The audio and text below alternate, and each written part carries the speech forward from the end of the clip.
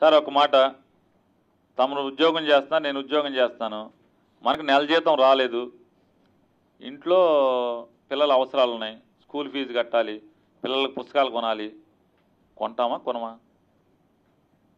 ఇంట్లో భోజనం కావాలి, బియ్యం అయిపోయినాయి, కొంటామా కొనమా? మా ఓనర్ జీతం ఇవ్వలేదు కాబట్టి, లేకపోతే మా నాన్న నాకు అప్పులు పెట్టేళ్ళాడు కాబట్టి అని చెప్పి నాపుతామా?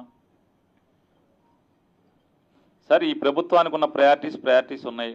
ఖచ్చితంగా ఈ ప్రభుత్వానికి ఉన్న ప్రయారిటీస్ అన్నీ కూడా ఇచ్చిన ప్రతి మాటని అమలు చేయడానికి ఏదో ఒక రకంగా కష్టపడి, ఏదో రకంగా అవసరమైతే నోరు కట్టుకుని, అది కట్టుకుని, ఇంకోటి అలాగే ఏం చెప్తున్నాం, అన్నీ దుబారాలు మానేయండి, చాలా జాగ్రత్తగా చేయండి, మమ్మల్ని అసలు మీరు ప్రోత్సహించాలి భుజం తట్టి.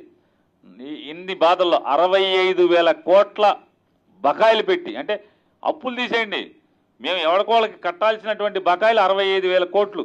అది కాంట్రాక్టర్లకు కానీ ఎవరికన్నా కట్టిని, విద్యుత్ బకాయిలు ఏమనండి, ఇంకో బకాయిలు ఏమనండి, 65,000 కోట్ల రూపాయలు 40 ఏళ్ళ ఇండస్ట్రీ అని చెప్పి అనేటి ఆయన అప్పచెప్పి వెళ్తే, అంటే అతని ఉద్దేశం ఏంటంటే నేను ఎట్టాగో రానిక ఇక మళ్ళీ జగన్ గారు నరకం చూడాలి, అసలు మామూలుగా గవర్నమెంట్ పొదిలి పారిపోవాలని చెప్పనే ఆ రకమైన అప్పులు చేసేది. లేకపోతే ఎవరు చేస్తారు చెప్పండి? ఒక్క జనవరి మాసం నుంచి మార్చి 18వ తారీఖు కోడ్ వచ్చే వరకు 70,000 కోట్లు అప్పు చేశారంటే అసలు దొరికిన ప్రతి కార్పొరేషన్ దగ్గర అప్పు తెచ్చేశారు. అంటే సాధారణంగా ఏం చేస్తాం, మన ఇంట్లో చేస్తుంటాం, మన పేరు అప్పులు తెచ్చేసి అయిపోయాక మన ఇంట్లో పిల్లలు మైనర్లు ఇంట్లో ఎవడుంటే ఆయన నెల అప్పు తెచ్చామంటాం కదా, అందరినీ తాకట్టు పెట్టేసి తీసుకొచ్చిన పరిస్థితి. ఎన్ని అప్పులున్నమాట వాస్తవం.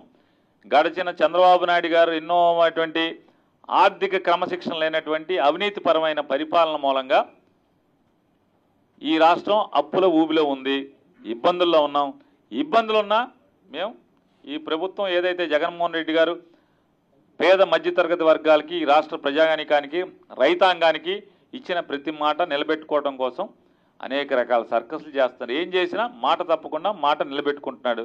దాన్ని మీరందరూ అభినందించమని కోరుకుంటున్నాను.